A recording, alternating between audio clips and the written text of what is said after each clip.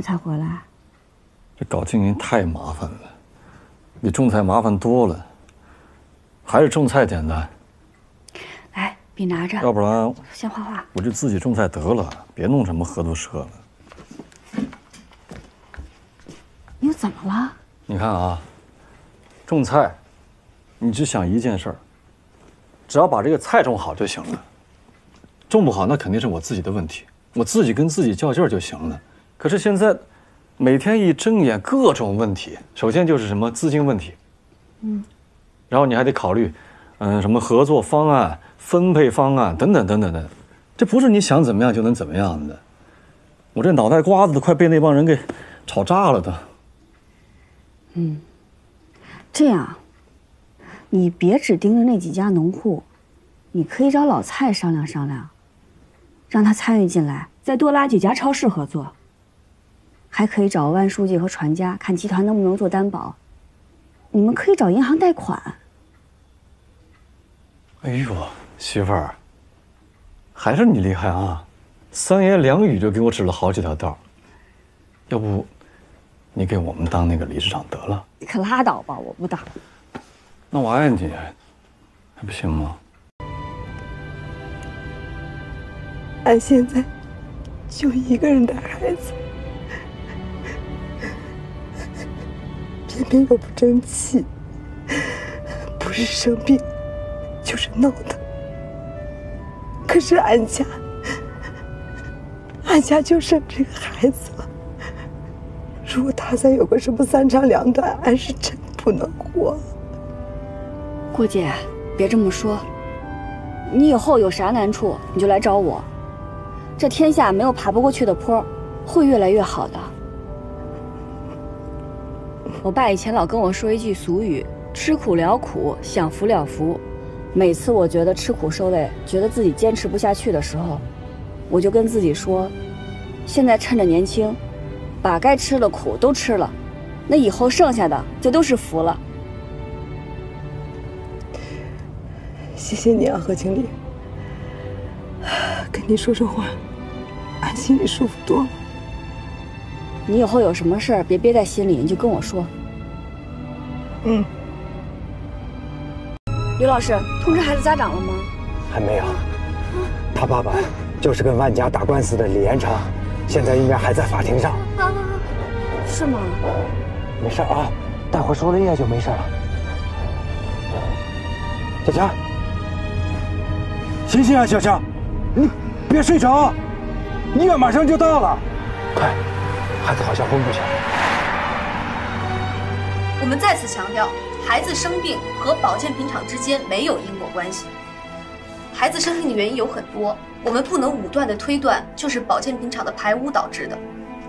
理由有三：一，根据法院调取的孩子从出生到现在的全部医疗档案来看，档案显示，孩子在保健品厂建成前也曾出现过数次感冒、发烧、拉肚子的情况。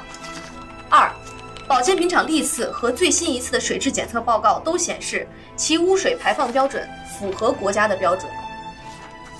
三，保健品厂虽排放的水中含有少量有害因子，但根据业内专家指出，其含量不足以对人体造成损害。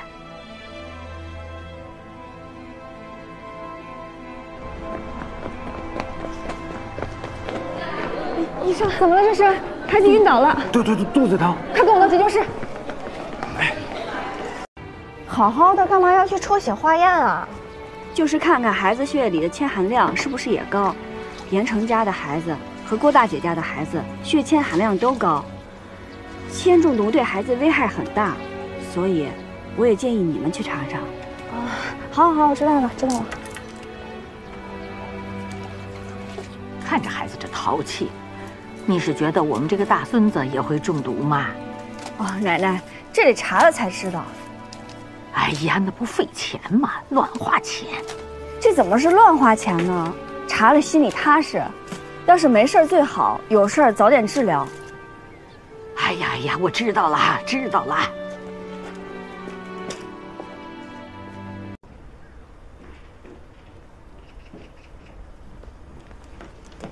刘老师来了，回来了。怎么样？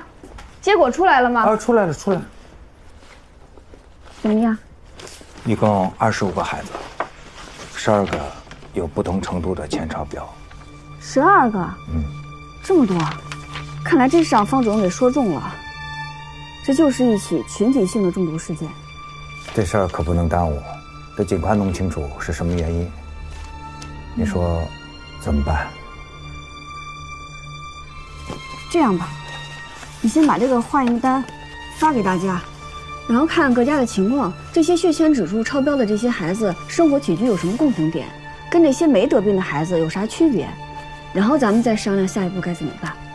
行，我现在就去办。那我就先。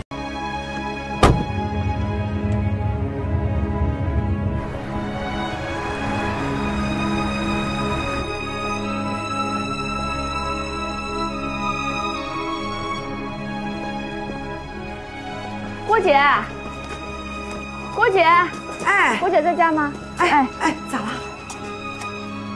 你家喝井水呢？啊，喝呀。那盐城大哥家呢？也喝井水吗？是啊，他家也喝井水啊。那其他那几户呢？那几个孩子血铅超标的那几家也都喝井水吗？应该是吧，俺也不太清楚啊。这现在各家各户都装了自来水，干嘛还喝井水啊？嗨，哎呀，这自来水不是花钱嘛，能省则省。再说了，大伙儿这么多年都喝着井水，也都习惯了呀。这次筛查，住在河边有2户人家的孩子血铅指数正常，人家是不是不喝井水啊？你说那2家，俺知道，他们2家条件挺好的，估计也不会为了省这几个钱。这毕竟自来水吧，还用着方便哈。何经理，你是说这井水有问题啊？我也只是怀疑，还是得请监测站的李老师给这井水取个样。万书记，水尾村有12个孩子血铅中毒。血铅中毒？我不认识，大人物，我们全老百姓啊，高攀不起，滚出去！知道好歹，出去！我不是这套，我告诉你，这是好心。